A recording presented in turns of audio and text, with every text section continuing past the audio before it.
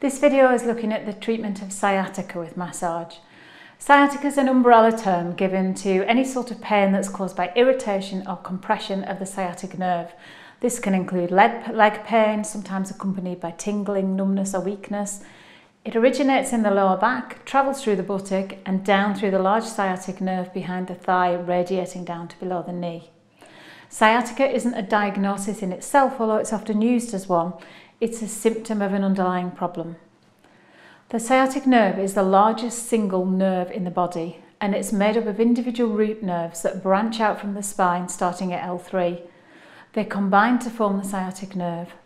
The nerve then branches out into each leg, and they supply the various parts of the leg, the thigh, the calf, the foot, the toes, etc. with nerve. There's a lot more detail of this in the textbook. Sciatica happens when something irritates or compresses this nerve. It's important to differentiate which type of sciatica the client's suffering from. Axial sciatica is where the nerve root is impinged in the lumbar spine, and appendicular sciatica is where the nerve root entrapment is elsewhere in the nerve, not in the nerve root. You might hear talk of a herniated or slipped disc. This is an axial sciatica. The movement of the vertebrae puts pressure on the nerve, causing the sciatic symptoms. It's not the only axial sciatica, degenerative disc disease, which irritates the root nerve and causes sciatica. Lumbar spine stenosis, that causes sciatica due to a narrowing of the spinal canal, are both other more serious problems. There can be irritation of the nerve from adjacent bones, tumours, muscle tightness, internal bleeding, infections, injury, and for some women, pregnancy as well. Even a herniated disc will often fix itself in around 6 weeks, but they might be a painful 6 weeks. Red flags to look for when you need to refer to a medical practitioner or the emergency department: unexplained weight loss, any loss of control of bladder or bowel, if the pain or symptoms increase rather than decrease, or if the pain is too severe for self-management. The second type of sciatica is appendicular sciatica. Appendicular sciatica occurs when the sciatic nerve is trapped somewhere else and not in the spine. By far the biggest culprit is the piriformis muscle. About 70% of cases come from here. Appendicular sciatica is characterised by increased pain from sitting, walking upstairs or inclines, the direct pressure of sexual intercourse for women, or with resisted active external rotation of the femur, so something you might come across in the gym in particular. This can be tested by asking your client to sit towards the end of the chair, lift the leg of the affected leg with a knee bend as far towards the chest as is comfortable. If this increases the pain, it indicates that the problem is more likely to be in the piriformis or possibly the hamstrings even. But if in doubt, ask the client to get medically checked out. Let's look at specific contraindications for this condition. Massage is contraindicated if any of the following symptoms accompany the sciatica: weight loss, loss of control of bladder or bowel, if the pain or symptoms increase rather than decreases, and if the pain is too severe for self-management. Any of those, go to see a medical practitioner. So what treatments can we offer? It does depend on the type of sciatica. If you aren't sure it's the simpler form, appendicular, then err on the side of caution and treat as though it's axial. The main difference is the position in which the client's in and the depth of the treatment. Our starting point for this work is the feet. So if you haven't done that detailed work around foot and leg massage, you need to do that first. For sciatica, you need to make sure you do some really detailed work on the feet, especially around the big and little toe. When I reflect on the sciatic treatments I do in my clinic, probably 80% of people will have extremely tight toes, often very limited movement in the toes. If you release those toes, you can start to release the sciatica, and you can normally get incredibly quick results from this. When you think about it, it makes sense. If somebody's clenching their toes, perhaps working or perched up on their toes as they sit at the desk, this means the calves are tight, which means the quads are tight, the hamstrings are tight, which means that the piriformis and the glutes are tight. So we're treating the tension at its source. As we come now to work with our work with the client, we're going to show the treatment in 2 different ways. The reason we work differently is that we don't want to twist the spine for somebody with axial sciatica.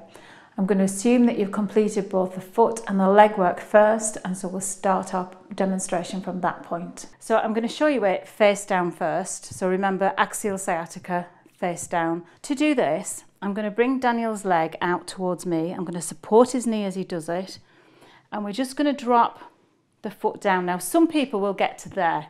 That's as far as you will get with that because their hips are so tight.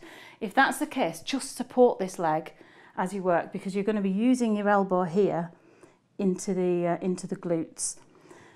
But for somebody with very flexible hips, maybe somebody who does a lot of yoga, or like Daniel for karate, this hip will that leg will rest there quite naturally without you having to hold it up. So just play it by ear with each client.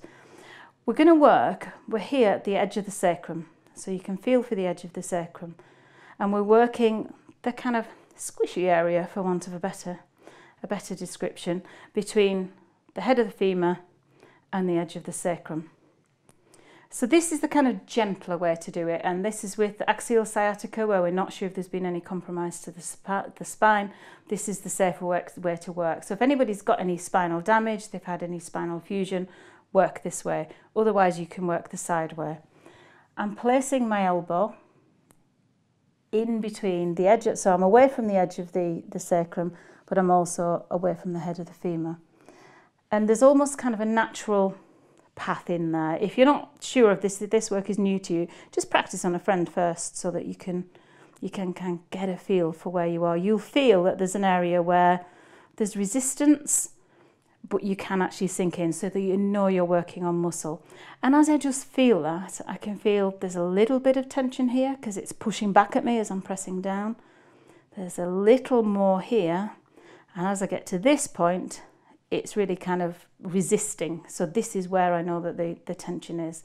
That tension carries on out here and up here. So even though Daniel's got very flexible hips, there's still tension in there that would probably allow him even more movement of his hips. So I am going to just place my elbow in there. You can see I've turned my arm, because if I'm that way around, it's quite a big kind of area of elbow. But by turning my arm inwards, it's a smaller area. It's a very precise movement. My hand is relaxed. I'm not kind of gripping my hand like that. And my fingers are pointing away from me. So those who work with energy, you're pointing somebody else's energy away from you. So you stay nice and relaxed as you do it. I'm going to ask Daniel just to take some nice, deep, natural breaths. And on his out breath, I'm just going to push in. So I've just increased my depth. And you can see I'm just using his foot as a bit of a lever, because by keeping that muscle moving, it limits any resistance to the move. So I'm doing that maybe 5 or 6 times in that one spot. And then I'm coming off gently. I'm being careful that as I come off, I'm not pushing off. I'm not kind of pushing down in order to stand up. And I'm moving maybe 1.5 centimetres up. And the same thing again. And I don't need to give Daniel any cues to breathe, because he's done this before. So he's breathing very nicely.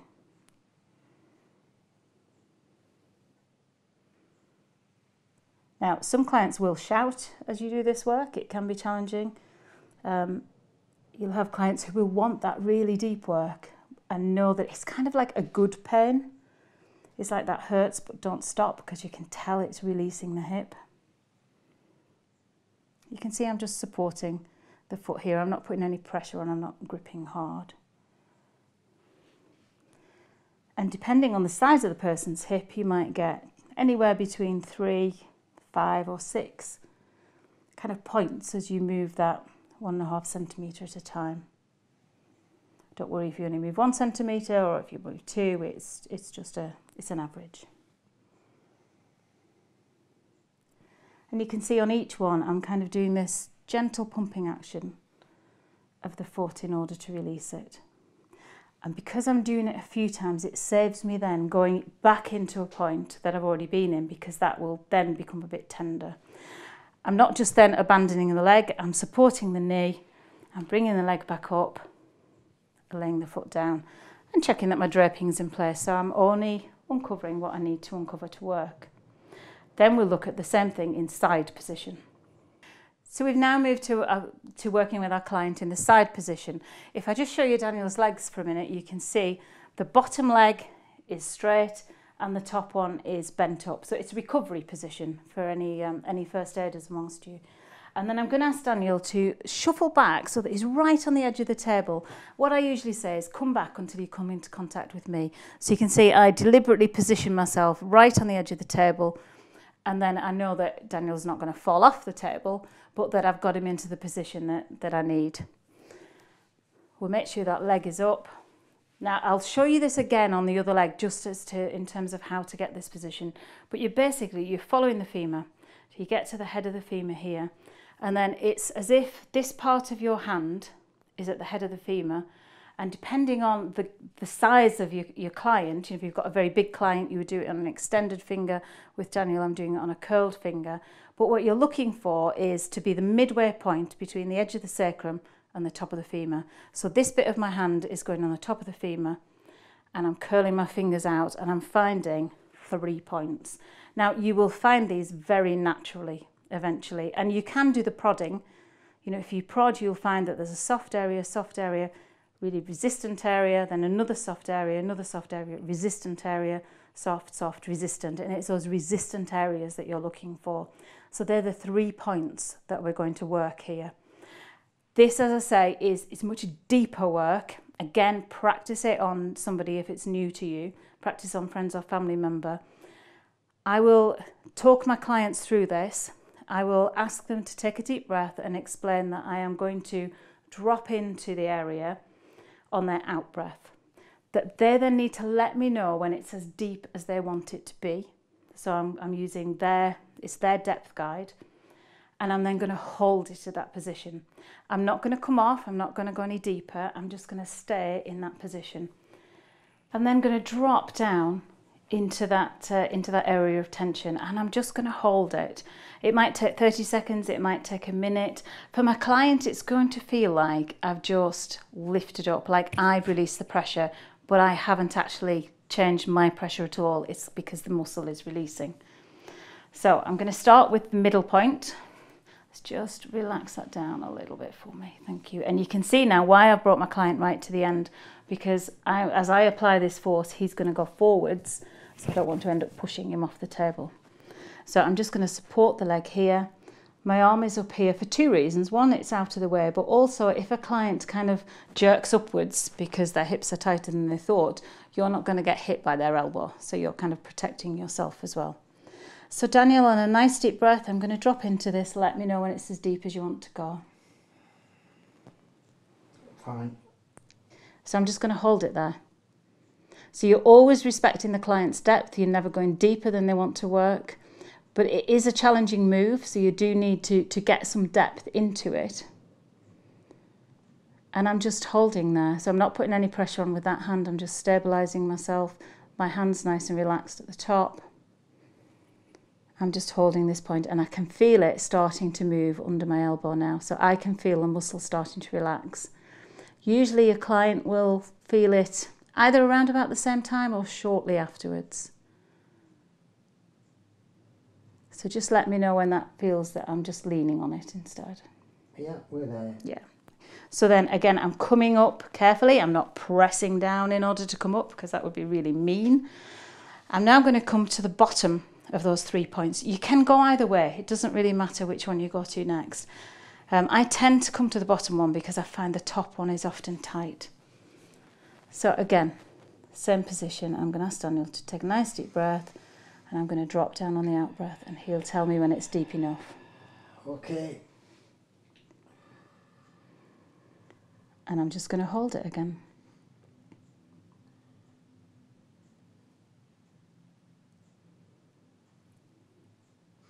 I'll often joke with my client that I could just have a nice cup of tea in my hand while I'm waiting for this to release. Sometimes you'll feel the muscle almost kind of vibrate against your elbow, and that's just as it's starting to release, it starts to let go. The muscle kind of pulses a little bit first.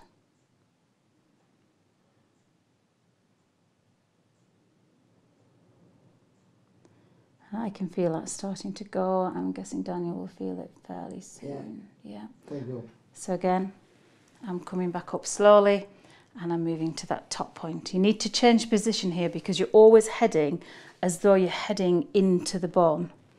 So if I don't move my position, I'm going to skim across and I'm just going to hit the edge of his hip bone instead. So I'm moving round so that I'm still pointing downwards, kind of towards the femur. And again, I'm going to ask Daniel to take a nice deep breath. And I'm just going to drop down into it. That's good. So I've got my depth and I'm just staying here. Important to keep a nice straight back while you're working so you don't damage your own back. Your strength from this and your movement from this really comes from your hips and from your legs. That one's releasing quite quickly now. That seems to be going quicker than the other ones.